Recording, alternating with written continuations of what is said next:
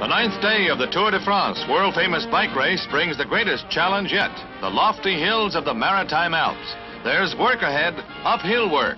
The field has narrowed somewhat since the race began at Paris, and by tonight it'll have narrowed down some more.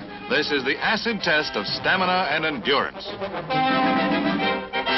They made it. Well, most of them, getting a big hand from crowds along the way. They're over the hump, cooled by mountain snows. A nice, easy coast down to the Mediterranean coastline at Monaco. From snow to palm trees, and the sympathetic fella with a hose.